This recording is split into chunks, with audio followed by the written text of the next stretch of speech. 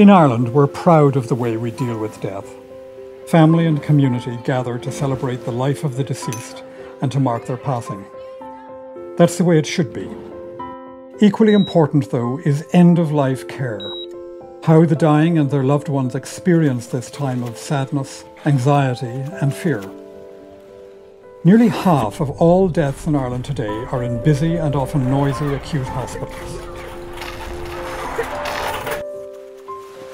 We in the Irish Hospice Foundation know that simple changes to the physical setting can make death more bearable, more dignified.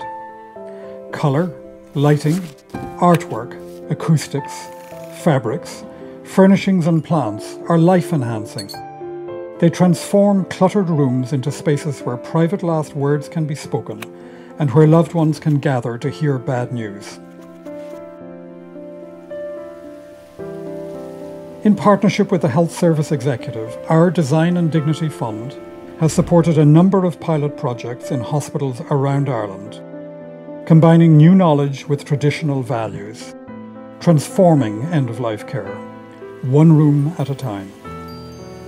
We would dearly love to bring that to every acute hospital, so that when the time comes to say goodbye, we know that our loved one is being treated with the dignity and respect that we would wish for ourselves and for our children.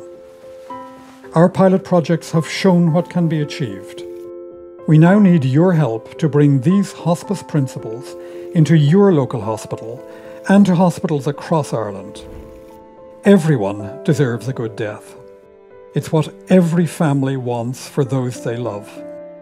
Please support our Design&Dignity Fund. Further details are on hospicefoundation.ie.